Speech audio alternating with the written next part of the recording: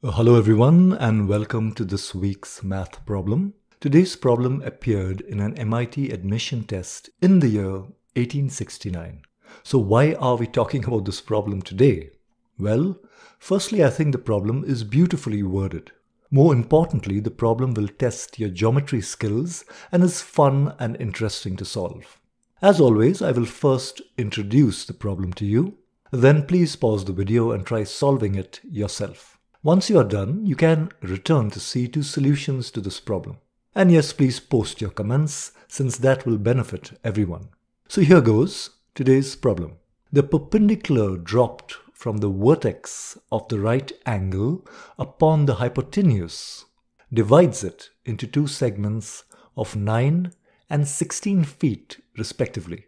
Find the length of the perpendicular and the two legs of the triangle. Okay guys, your time starts now and don't forget to return for the solution. Alright, so now on the basis of this problem, let us draw our triangle.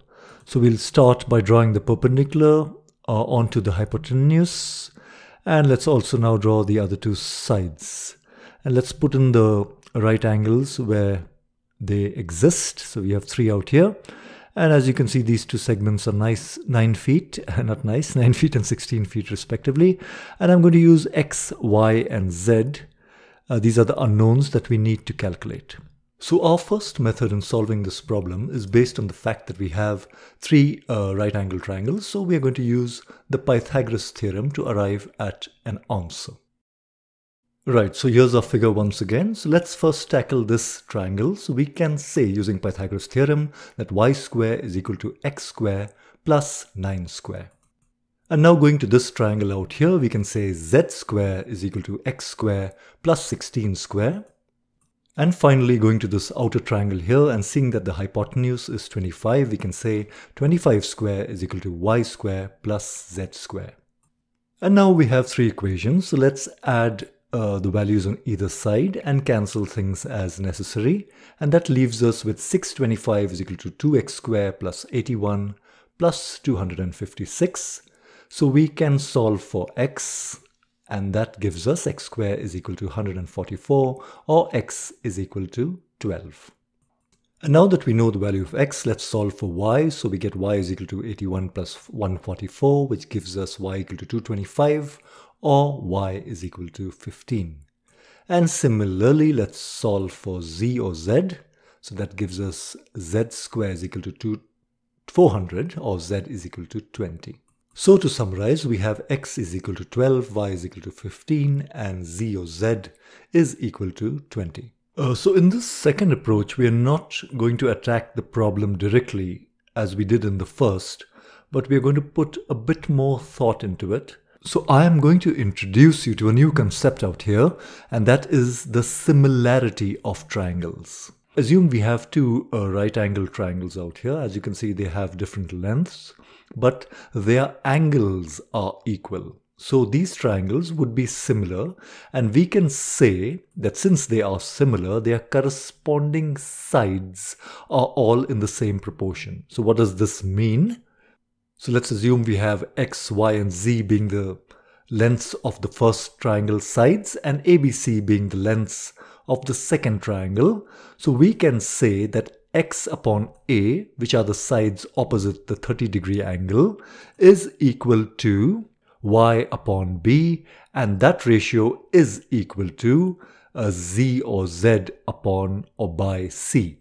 Okay, so just pause here and make sure that this concept sinks in. And once it has, so we will use this concept in trying to solve our problem. So going back to our problem, I'm sorry, this diagram is not very clear, but let's try to figure out the angle. So this is x, this angle is 90 minus x, this angle out here is x, and again this angle out here is 90 minus x. So as you can see, both triangles have the same angles, and by the AAA postulate, or the angle postulate, we can say y by 16, and y and 16 are the sides opposite x degrees, and this ratio is equal to 9 by y.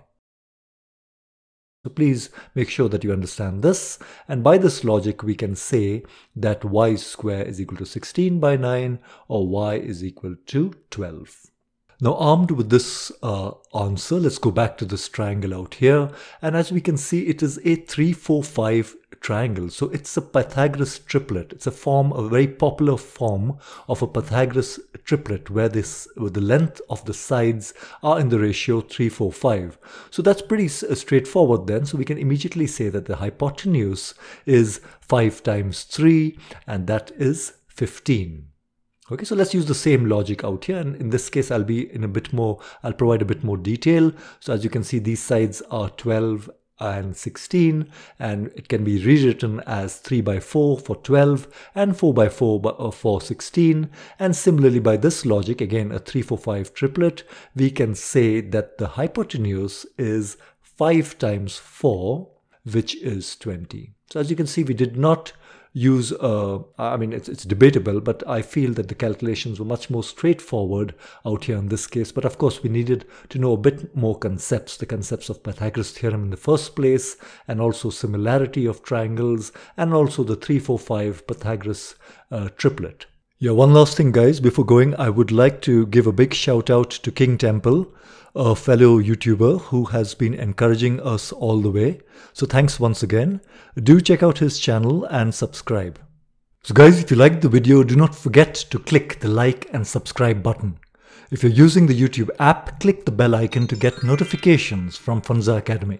My name is Sanjay and I make weekly math videos. Thanks a lot and bye for now.